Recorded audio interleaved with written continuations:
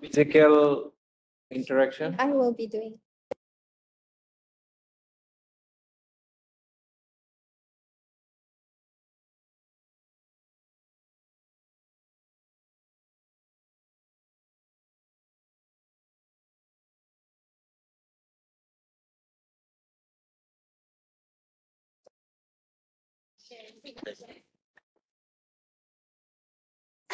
I can speak now.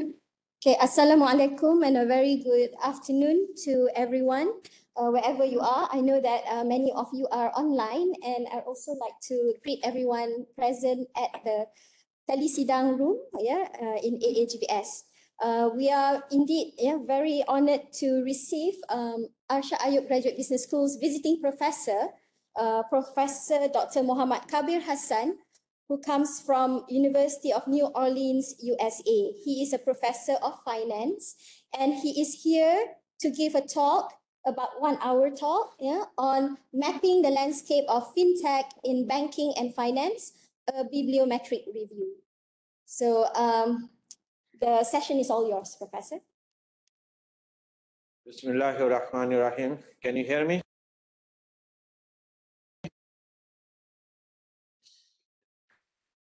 Mute. Okay.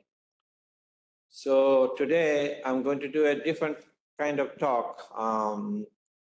You probably heard about bibliometric analysis, which is becoming very popular for the last 2 or 3 years. There's so many bibliometric studies in different areas. So I also got into this bandwagon. So I thought that I'd do some of these. But one of the beauty of this bibliometric studies is that, if you start a postgraduate program, let's say doing a master's, and the most difficult part, or even PhD, the literature review part. So this technique actually helps you to become more efficient in collecting the right papers to read, trying to find the right gap in the literature so that you can do your own research. So the context is the various financial institutional sectors, including banks, non-bank financial institutions, stock markets, and cryptocurrency platforms are increasingly using FinTech. Now, the FinTech use has increased due to its ability to improve and automate financial services delivery, particularly after the global financial crisis of 2008. And FinTech provides new business opportunities, including the development of mobile applications with security features to reduce cost acquisition and save time and effort.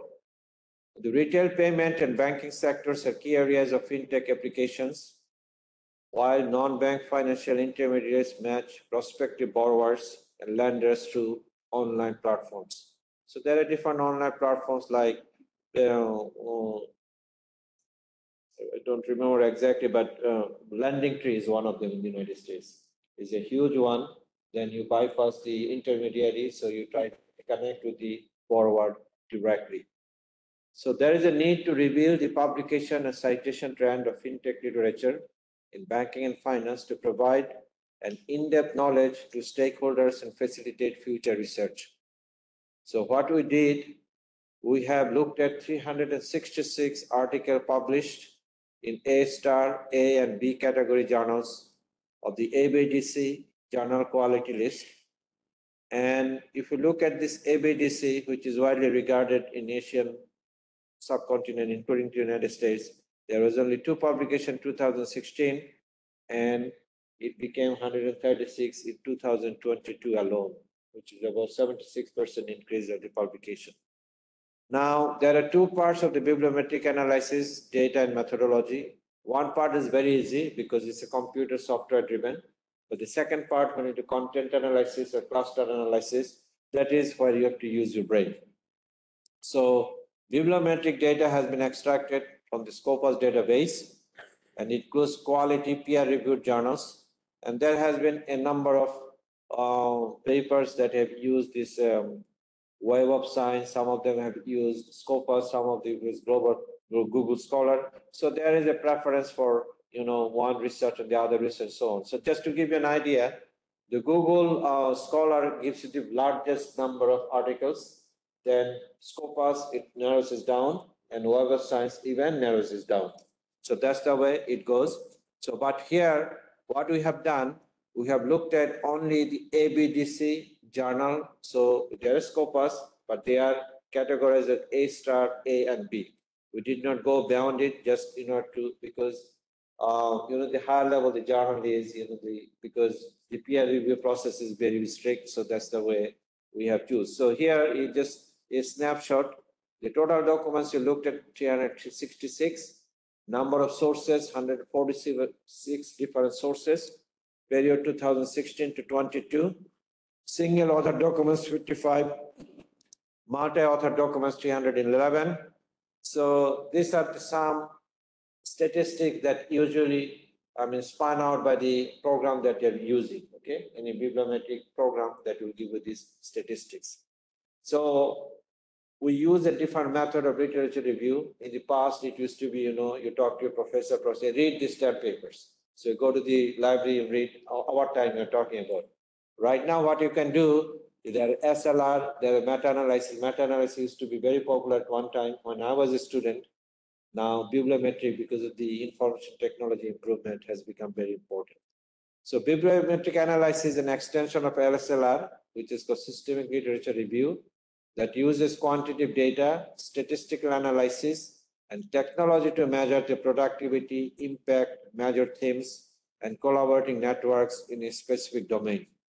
And it is a comprehensive method that measures the publications and research of research documents and books. And before visualization, the data is cleaned to merge similar terms and improve the accuracy of the results. So there is one new technique we are using, this called page rank.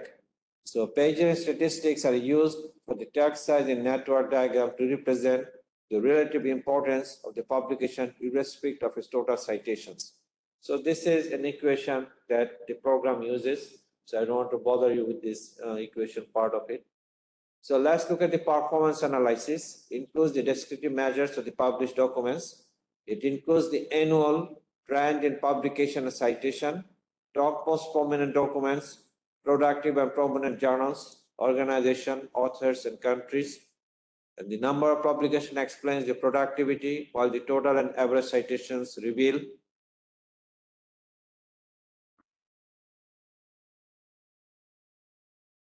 the prominence. So if you look at this picture, so this gives you the store. Remember, we choose the 216 to 2022. Now, if you look at the same paper, it will look different because 2023, a lot of papers came out and so on.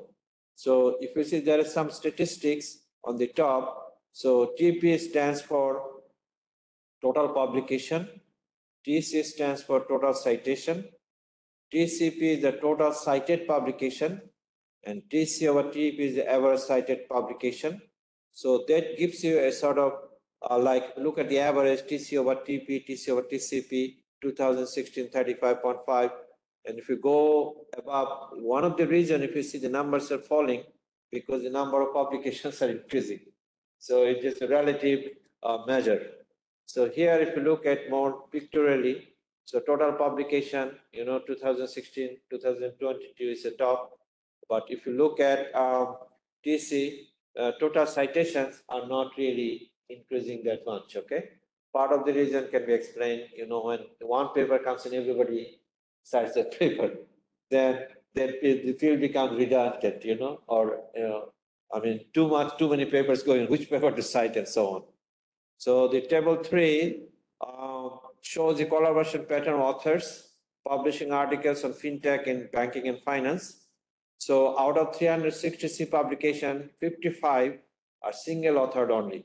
So this is a very common trend because nowadays, 50 years ago, our forefathers, when they did their research, it was like 500 page long or 300 page long. Everything they had to do on their own. But technology have increased. All the branches have become specialized. So you do not have all knowledge in one person. So we try to, coordinate with each other too. So that's the reason the peer-reviewed articles, the multiple peer-reviewed articles is increasing that much. So if you look at one single author 55, 2, 90, 3, 113, So majority of this article, about 31%, are with 3 authors.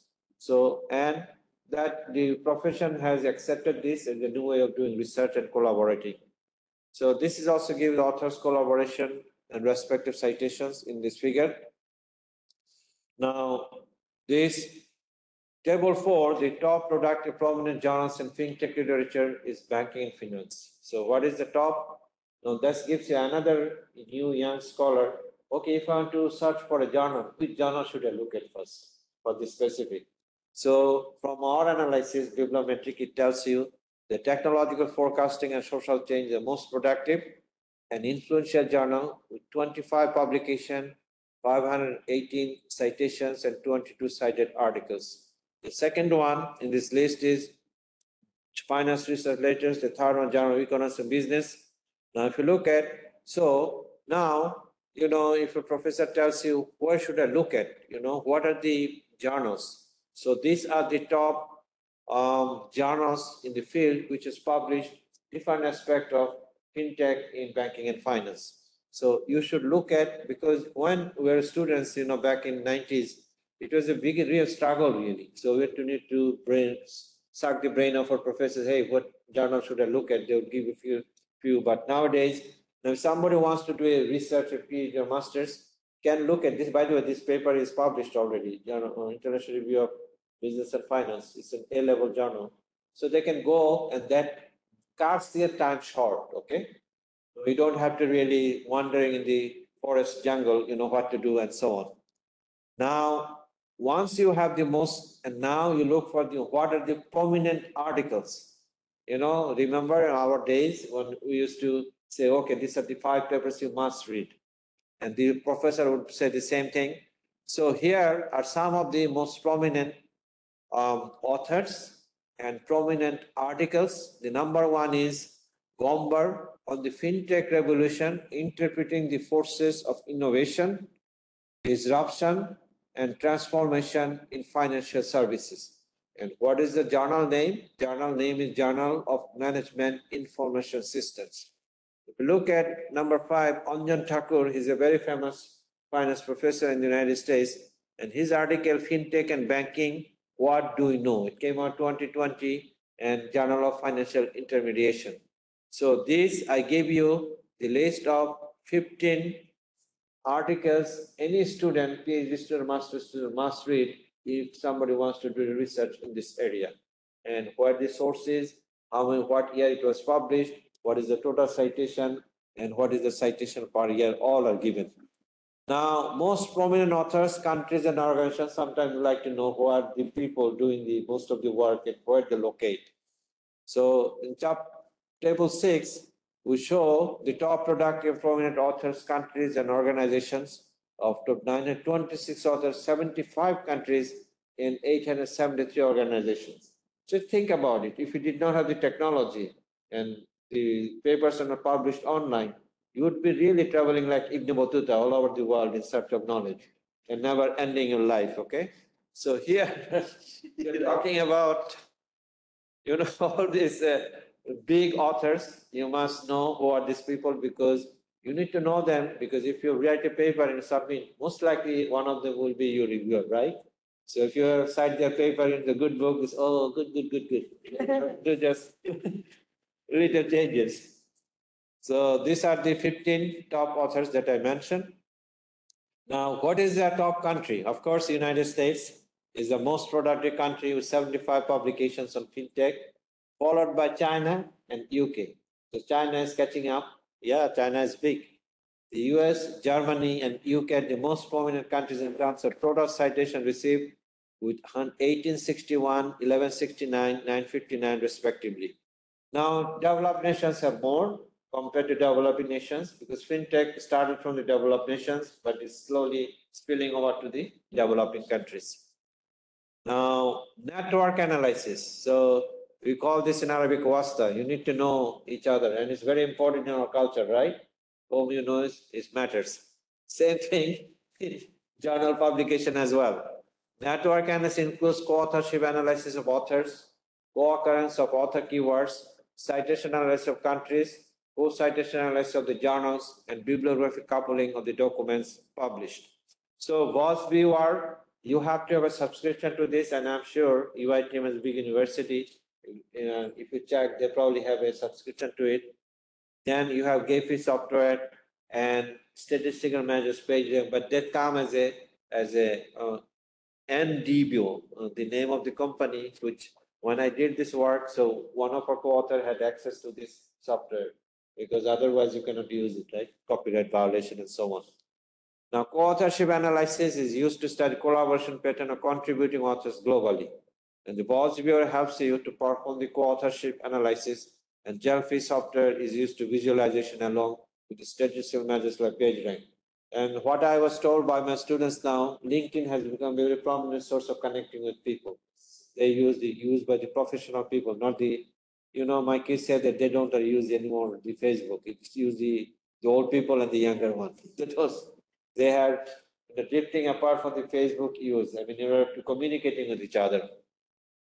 So these are the node tells you which way the connection is going. So you see Yaroba, she is a professor in UK.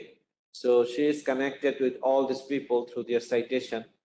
So figure 3 shows collaboration pattern authors. So 80 authors met the threshold, 2 publications and 2 citations, but only 11 shared the connections.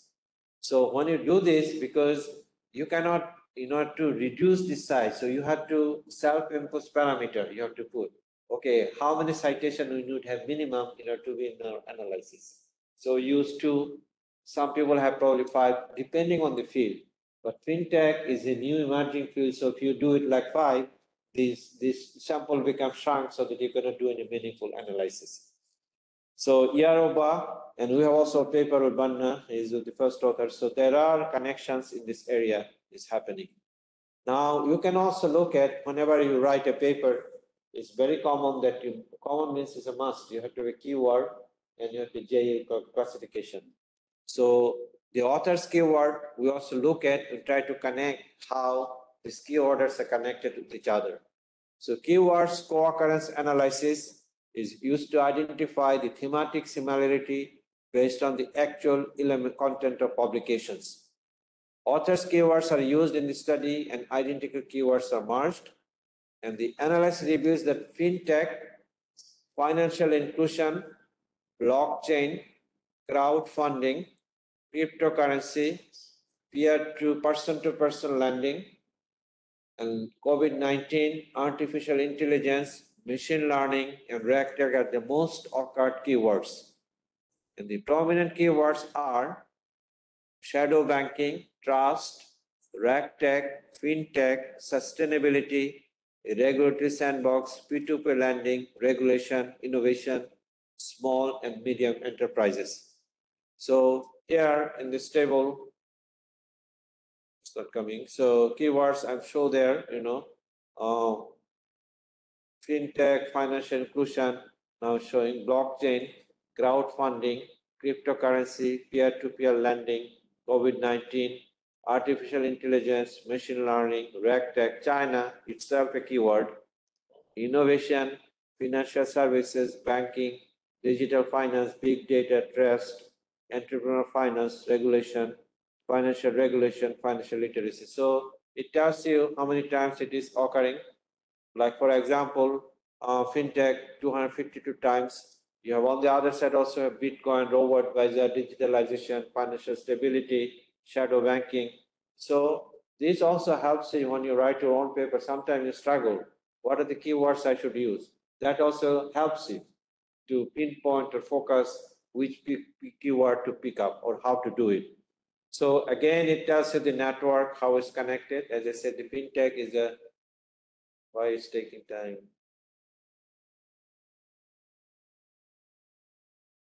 Okay, now it shows the FinTech, you see the big circle there. So this is the mother keyword and all are the babies surrounding grandchildren all over the mapping. Now citation analysis of countries. Now citation analysis helps find the linkages between 2 documents and determine the impact of research articles. So here what you do, We use citation for countries, and 33 out of 75 countries met the threshold limit of at least 5 citations. Now you may say that you did it individual for 2, why for country 5? Well, country is a combination of individuals, right? So we look at 5, and if you look at United States, is still leading. So there, every other country, where is Malaysia? Vietnam has there, Indonesia is there, Malaysia should be there because it's, you produce a lot of papers. Okay. The co-citation analysis of the journal. So now journals are also connected with each other. Now those who are research active will find out if you submit a paper to a journal and if it gets just rejected, so the journal editor gives you a series of other related journals where you can send it. And this section provides a co-citation net of 24 journals that have been cited at least 50 times. So here, these are the journals. They are connected to each other. Management Science, International Journal of Bank Marketing, another one, Journal of Financial Economics, Journal of Business Research, Journal of Management Information Systems. They are connected with each other through a network system. Now, bibliographic coupling of documents, what is it? The bibliographic coupling helps find conceptual similarities in citing a document, including recently published research articles with fewer citations. So what it does, so bibliographic coupling of documents, so these are the people, documents written. So if you say Bollard to 2021, Gumber, so the bigger the size of this, it's not good. Okay, the bigger the size of this circle, that means this person is dominating or driving the other people, like in a leader and follower type of relationship.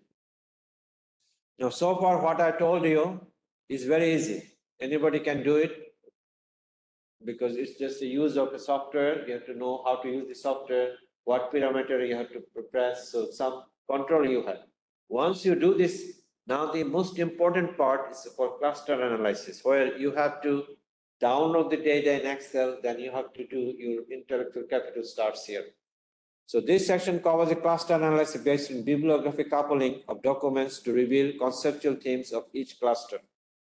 Now, table A shows the publication including each cluster, their total and average citations, cluster themes, topic cover, top cited papers of each published year based on the cluster analysis. So here we are talking about from our analysis. So we have pinpointed 5 clusters. That means this cluster 1 belongs to similar ideas and thematic papers. So if you look at 2016, it started with, because of database, 1 paper. Then if you look at 2022 cluster 3, 1 paper, 2021.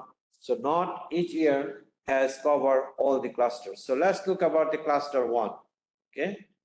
So cluster 1 is FinTech and financial services. What are the topics covered in this cluster? FinTech, financial inclusion, financial services, entrepreneurial finance, and digital transformation. And who are the authors? Again, these are these. So let's say you want to study, because you need to narrow your focus. You cannot do everything, right? Because when you were talking about masters or PhD, the narrow focus is another guide. That's why you need a supervisor who can, stars can guide you all the way. So, but this gives you this cluster. I need to read entry of FinTech firms and competition in the retail payment market. Why this? Which journal published it? Asia Pacific Journal of Financial Studies. So cluster 1, cluster 2, FinTech and crowdfunding, FinTech, crowdfunding, green bond, cryptocurrency, and blockchain. And who are the authors? Like, for example, Lee and Shin, 2018, FinTech, ecosystem, business models, investment decision, and challenges. Just I'm giving you a snapshot. And you can get the paper from the internet, from the journal it was published, and you can read it, to benefit from it. FinTech and financial industry is the 3rd cluster. And what are the topics covered? FinTech, financial industry, outsourcing, shadow, and trade finance. Now, these are the articles. Let's mention one article, Leong et al. 2017, Nurturing a FinTech Ecosystem, the case of a youth microloan startup in China. Let's look at cluster number 4. And what is that cluster? That cluster is FinTech and credit scoring.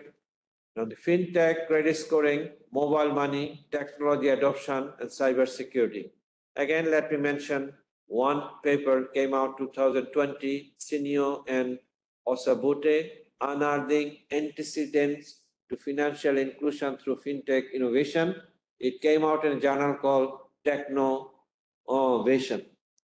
And finally, the cluster number 5, FinTech and lending. And what are the topics are covered in that FinTech and lending?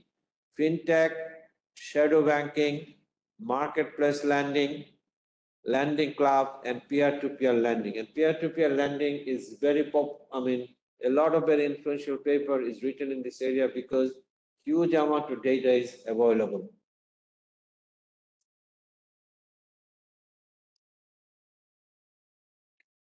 So let's look at, let's move on.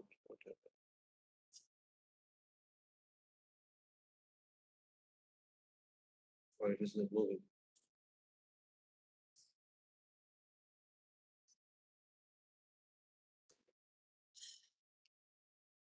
Oh, I got stuck.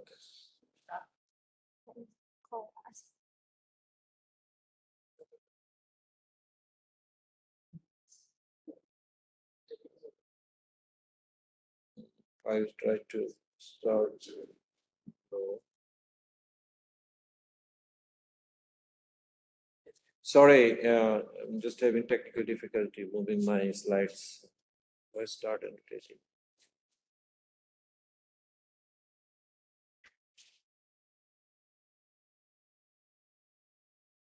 Oh, okay.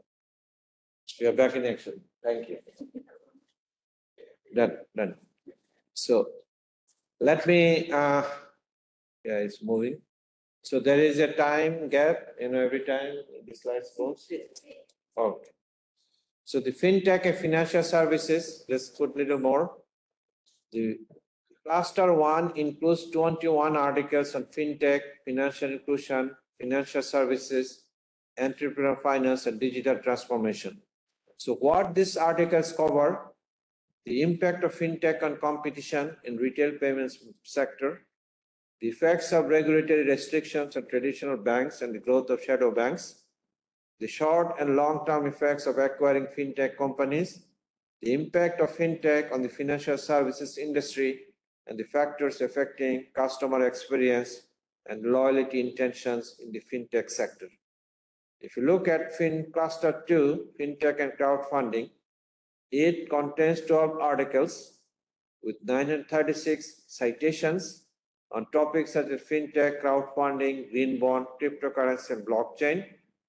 So these articles cover various topics such as the impact of FinTech on the market, the formation of FinTech startups, and the importance of AI, robotic stocks, and green bonds in portfolio diversification. It suggests that traditional stocks and FinTech are poor hedging options for a single portfolio and that investing in long-term assets can reduce risk. Gold, oil, and green bonds are valuable as hedge compared to other assets. The cluster 3 is the FinTech and financial industry. It contains 12 articles with 1,013 citations from the Scopus. And what are the key findings? Digital technology increases financial inclusion. We're not surprised, right? More people have access. FinTech innovation mapping evaluates changes in financial services sectors. Blockchain implementation is through affordance actualization theory. Blockchain as a tool is a good idea, but the question is, when you talk about the people, the poor people, or the broad appeal of this thing has not happened. So it will happen slowly when the younger generation getting used to technology, and technology also penetrates in different sectors of the society. Knowledge hiding in blockchain may affect knowledge sharing. Decentralization finance may alter contemporary finance organization. Blockchain implementation in banking, business sectors has reliable, valid, and one-dimensional benefits. And FinTech development can aid in lowering greenhouse gas emissions. Number 4, FinTech and credit scoring. Here, 10 articles with 429 citations. And what are these articles examine? They examine various factors that affect the adoption of FinTech and mobile money services, including data security, customer trust, user design interface, performance expectancy, and effort expectancy. One of this area, I think, very prominent and very important is called cyber security. This is the entire field is developing. Your life is no longer private anymore. I know what you're doing in the morning, what you have taken in the sugar, how many spoons, and so on. Because, no, seriously, this is the way. All the data we are sharing in directly into the Facebook, and they're collecting your data. Cluster 5 has 10 articles with 450 citations on FinTech, shadow banking, marketplace lending, lending club, and peer-to-peer lending. And what are the key findings? FinTech consumer lending reaches underserved areas. That's true, because some of the, like in Bangladesh, there are Nago, there are different types of technology that in MP, in Kenya, and Malaysia also. Like I came here with Grab. Oh, that was wonderful. But you used to have Uber, but you kick Uber out, right? They are not behaving. So you have your is it a Malaysian version of Grab or is it an international? Singapore based. Okay. FinTech has significant effects on the credit for SMEs and large banks. FinTech can replace the need for more small banks. Now, here comes the important piece. Again, this is where we had to really, shake our head and bring our heads together so that what will be the future research agenda in this area. This is where you can take some take-home message. The overall analysis reveals that several areas need more attention in literature on FinTech and banking and finance. While the previous section dealt with topics most frequently covered in the past literature, this section provides areas open to future researchers, and future research needs to explore these topics to provide more insights on FinTech in banking and finance. We identify some interesting research areas for future research agendas on FinTech. So what are those things? You see, a beautiful picture is coming. Okay. So we have pinpointed all these areas, sub-areas that future research can be done. So let me go through this. Don't worry, I'm coming to an end, 10, 15 minutes more, okay? So the first one is FinTech and post-COVID era. COVID-19 pandemic had a significant impact on banking and finance globally. It's not only that, we also have changed, right? Before pandemic, online class was few and far between. Now this has become a norm. But it also helped us to make a bridge between, those who can come and cannot come. But I'm an old-fashioned person. I like to see people, dance in front of the people. So I'm having trouble adjusting, but it does help me. So I finally I'm teaching an online class asynchronous. I never see them. All of my video lectures are given. They come and take, their exams and their assignment they submit. Occasionally I show my face 2 or 3 times, but that doesn't make me, a robot can do it, right? So what is my value addition into this process, except the creating the documents, right? So we have MTHly examined the factors boosting the intention to use FinTech in the post-COVID era. And I have a paper, Hassan, examine how FinTech can be used in handling post-COVID challenges for Islamic finance and banking. Banna and Alam, one of my co-authors, examine if digital financial inclusion can maintain banking stability in Asian countries with implication for the post-COVID era. Due to Western sanctions during the Russian-Ukraine war right now, self-reliant digital monetary system have become important for economies worldwide. And future research should focus on the role of FinTech during the post-crisis period. Yes, during the crisis period, during this, wonderful, we can still communicate with each other. I could even pray Jumma, E-Jumma, there is a fatwa came out during this thing, so you can stay at your home and the imam will be mosque and put Facebook and follow the imam and do Jummah. Seriously. And there was a fatwa came. By the way, they are all Sharia scholars. Their background is Sharia. Even the lawyer right now, so they know what I'm talking about. FinTech and sustainable finance. FinTech is expected to significantly contribute to the United Nations Sustainable Development Goal. This has become a big thing. I'm sure Arshad, Ayub, School of Business and everything, the whole university, how your program is related to SDG. What SDG is covering? You have to do this mapping for your, accreditation purpose and selling your program to other parties. A few recent studies argue that FinTech contributes to financial inclusion by reducing payment costs and mobilizing domestic savings. And FinTech ecosystem paves the way to achieving sustainable financial goals, and it indicates future research question in this direction. So if you read this article by Goldberg, Sanjay's 2021, they also give very specific research that can be addressed. Number 3, FinTech and unemployment entrepreneurship in financial sector. So it's a big issue in Malaysia, I know. The introduction of technology is expected to reduce the employment human resource, but many people say it's going to reduce on one side, but it's going to create on the other side. Our FinTech is argued to reduce them through financial inclusion. At the same time, it is also expected to increase opportunity for self-employment and empower women entrepreneurs. No, a mother with a small child can stay at home and can do their business. Now, while exploring the impact of digital technology on labor, product argue that digital development is favorable for employment expansion. So there are two, these groups. One group is saying it's going to reduce, the other group no, is going to create more opportunities. I tend to believe that is going to, of course, is going to reduce some form of the labor. So actually, the new definition of labor market is task-based. Now, for example, even the class that we teach, there are certain classes you really don't need to tell, like the 6 taxonomy of knowledge, the knowledge, facts. The students can, if you upload the materials, they can learn it. But the most difficult part, the interaction that you come to the classroom. So there can be a good marriage between these two techniques. So you can make it, in that sense, really hybrid one.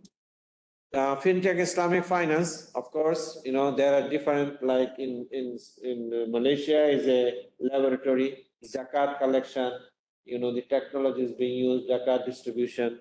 You have B40 and above and below. During this pandemic, the government used this technology using different Islamic financial product to reach to the people. Now, FinTech and terrorism. There's another issue, and financial crime. FinTech is expected to eliminate terror funding, money laundering, and other financial crimes. Again, it depends whose definition is this, right? Terrorism is a very relative concept. While discuss how FinTech applications can be prone to fraud and machine learning can play a significant role in fraud detection. So this article by Phillips provides for how the introduction of FinTech has leveled the risk of terror funding across jurisdictions. So again, very touchy, politically sensitive issue, these things, terrorism, and talk about who is a freedom fighter and who is a terrorist, right? Number 6, FinTech and artificial intelligence, machine learning, and robo advisory. With the FinTech revolution in the financial markets, the adoption of robo advisory services and investor attention toward robotic and AI stocks has been examined in few studies. So concomitantly, the ML or the machine learning approach to FinTech can empower fraud detection in FinTech-based applications. Believe it or not, my daughter has started a startup with machine learning, and she has a degree in neurobiology. Only God knows how she does it. And she got $15 million VC funding already. So she must be doing something good. So these kids, the younger generation, they can navigate in different areas. My generation, finance. You cannot go outside of finance. Number 7, FinTech and regulations for ethics, privacy, and security. With the evolution of the new payment system, potential systemic risks are expected to increase, such warranting the need for adhering to international standards and imposing additional regulatory requirements. Now, recent research have argued that the absence of regulatory requirements and security threats related to data privacy drive the consumer's intent to adopt fintech applications. Ethics is very important. Ethical issues concerned with the increase in fintech are also important. Now, again, this is a subjective matter as well. What is ethics? How do you define ethics? And from what context you're defining ethics? So there are a lot of things can be done from this perspective, from law perspective, economics perspective, finance perspective. Number 8, fintech and growth of small and medium enterprises. The introduction of fintech application aspect to facilitate the growth of SMEs is very important. I think in fintech can really help these small businesses. Fintech has strengthened the SMEs in Asian countries during the COVID-19. At the same time, fintech allows financial system while empowering credit access to SMEs and improving their investment efficiency. SMEs lack robust financial management, and fintech, with the significant growth of fintech platforms, further research should empower the stakeholders by providing insights into how these solutions improve the functioning of SMEs, particularly in emerging nations. Number 9, fintech and retail payment system. It has proven to be very effective in many countries. Few studies have explored the development of new retail payment system from different countries' perspective. Competition in the retail payment system is significantly increasing with the evolution of the fintech industry. Now, Yoon and John, 2019, very important paper, analyzed the impact of the fraud liability regime on anti-fraud investment in the fintech payment scheme, while Vigio 2022 explored the central bank's experience in extending the access of real-time gross settlement systems to retail payment service providers other than the commercial banks. Right now, we are talking about central bank digital currency. We are talking about digital banking. We are talking about open banking. We're talking about new banking. Number 10, fintech and adoption in developing nations. That's more important to developing countries, and 57 OIC Muslim countries, most of are developing.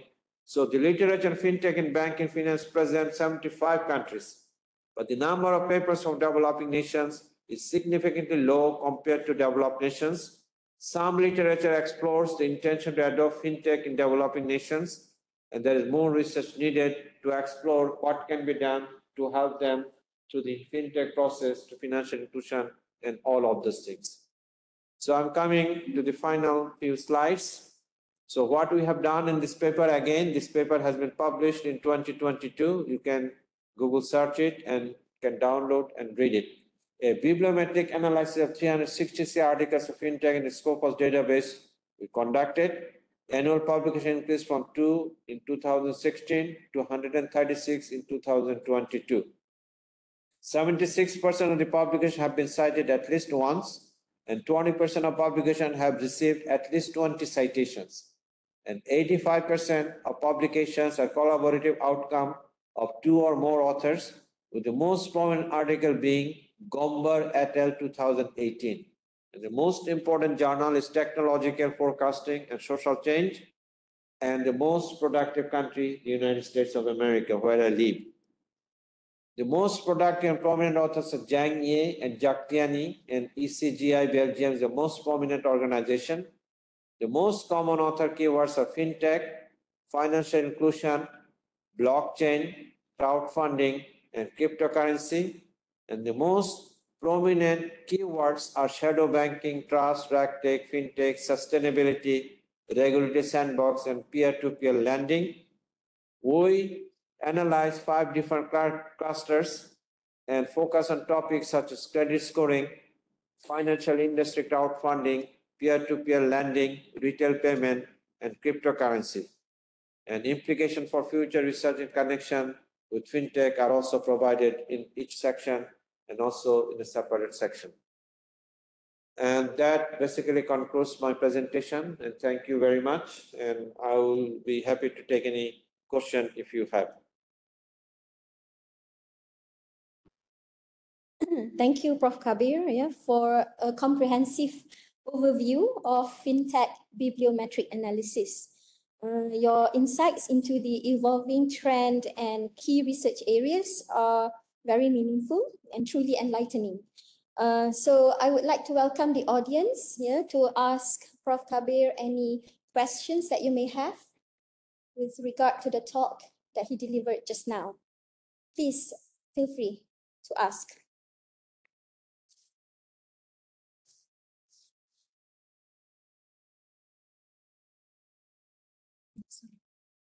Everybody probably is tired after, Friday Juma prayer and lot of nasi, Their nasi.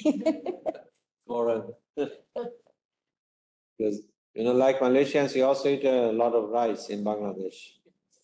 We eat rice and fish, but you eat rice and chicken.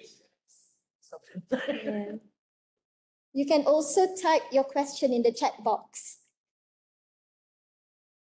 How many are present in this? If I'm not mistaken, about 35 to 40, yeah. So these are all students, or? We have a few lecturers there. I could see some names there. Lecturers and students.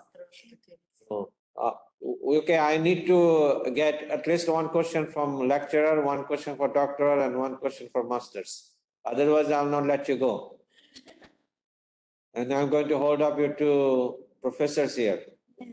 We have a lecturer there, Dr. Amirul Afif. Oh, Amirul is there. Hey, Amirul, how are you, man? I see you on the Facebook. Oh, yeah, he follows you on Facebook.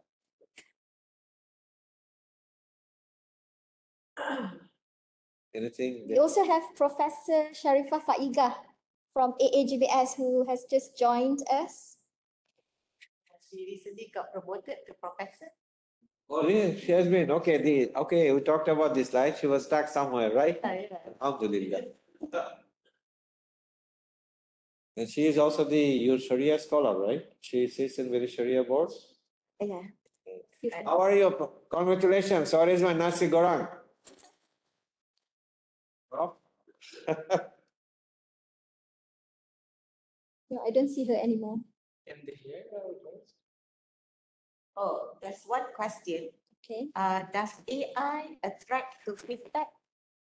AI is? A threat to FinTech. Yes, of course. AI, the artificial intelligence, so ChatGPT, change everything, like 2022 November. You can even create you, Arena. I mean, okay, who you are and so on. I can write a complete essay on you. This is, I'm getting little bit from two angles. There's Yuval Hariri. Yuval is a Israeli author, and he has been giving a lot of influential talk how this artificial intelligence is taking life from us. They can create, recreate anything they want. And the voice, even you probably are making a presentation, or me making a presentation. Actually, well, I'm not making a presentation. It can even create that level. So yes, artificial intelligence, but what is happening, we really need to, again, I was listening what is happening in Gaza right now, this merciless killing, and Israeli IDF using artificial intelligence to have called this targeted killing, how to maximize assassination. They call this capital or target. So, and they're using the AI tool in order to pinpoint. So in the past, what happened, the Israeli Defense Forces, they were a little bit merciful. So that I want to attack this building. So they will tell that you have to evacuate, given enough time. But right now they have come up with, it came out in Israeli media, that let's say one terrorist is there are 50 other people. In order to get this one terrorist before, they will kill, they will not say who else is there, who else is living there, and how many lives will be killed. And they talk about this. Oh, we are minimizing this, killing all these people, but one single innocent people is important, whether it's Israeli, whether it's a Jewish, or it's a Palestinians. And they are using AI technology tool in order to target those people. So, sister or whoever asked the question, yes, AI is defining this fintech, and this is the new boy in the courtyard right now. Okay, there is one more question from the audience. How are FinTech companies leveraging blockchain technology to enhance the security and efficiency of cross-border transactions? And what impact does this have on traditional banking systems? Big impact. Let me tell you, I'm trying to go to perform Umrah, in December with my wife. So I asked trying to use my American Citibank MasterCard. So every time, because I'm in Malaysia, somewhere pinpoint I'm in Malaysia trying to make a payment from here. So you're talking about the technology. Blockchain is one technology, right? There are many other technologies coming up that we do not know, but blockchain we know because you have this, Bitcoin.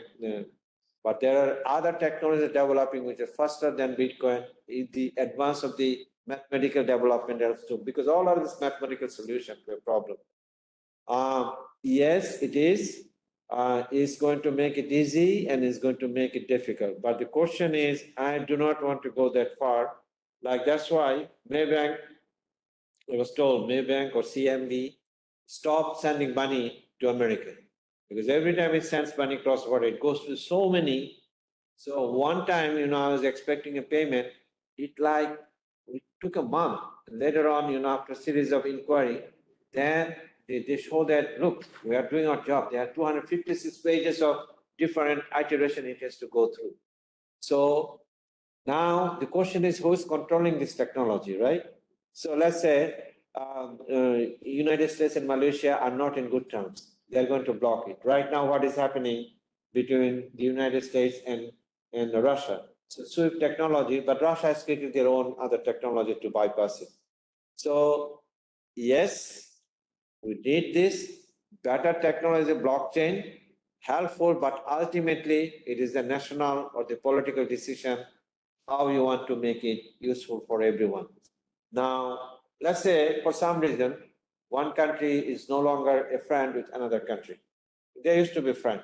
There has to be some international monitoring or the controlling mechanism that even if we become enemies, that right that I have should not be curtailed.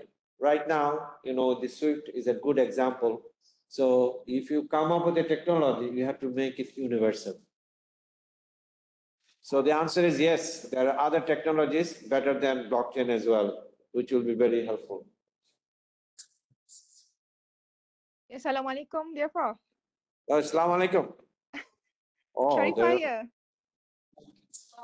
Oh, Welcome to AAGBS, Prof.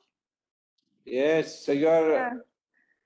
Okay, sorry for not being able to join you today. I got appointment outside at the hospital. Okay. No, that's not an excuse. You need to take us for dinner. Inshallah, we will meet next week, inshallah. No nasi. Want to eat more than nasi. Okay. I just have one question, Prof. Sure. Regarding your opinion, because Malaysia now we start to have a digital bank. So, what do you think in terms of the future of employment by having digital bank? Of course, there will be physical. That's the point I'm trying to grapple myself. To be honest with you, so there is a gentleman at University of Chicago. He's a Turkish guy. I forgot his name. So he's trying to nowadays how you define labor. Labor is just one piece, or labor they're trying to define the task-based. So of course, this technology or AI or FinTech is going to reduce, or digital banking, the example that you're giving, is going to reduce employment in certain part, but is going to employment in other parts. You don't see people in the front desk, but the people are will in the back end of the market, because it's going to create more employment in that sense. Now the question is, of course, is going to create or gravitate people towards technology use. So there will be more demand for, in the short term, those who are IT background, computer science. So that's going to happen.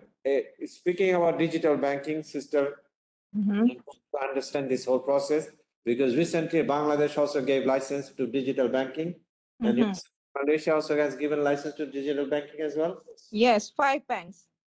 Five of them. So Yes. I have to, still a student, I'm trying to understand this process. Now, how is going to regulate? Of course, transaction cost will be lower, and digital banking, the way I understand, it has to be totally, virtual. Yeah. It has to have an office to manage the technology. The back end Yeah. of the office is supposed to increase financial inclusion, but of course, you do not need that many people like a commercial or traditional brick and mortar bank. So I'm learning. I'm not against it. I'm sure the regulators have given license. There's a reason they have studied it very comprehensively, but I have not done that comprehensive study or analysis of digital banking. So, in your opinion, in what way we are actually can prepare our student for that development? One media, say it again. In what way we, the lecturers, should prepare our students for that development of having the digital banks? Okay, they have to give a course or some sort of few lectures on digital banking. Mm-hmm. Okay. Is that the question?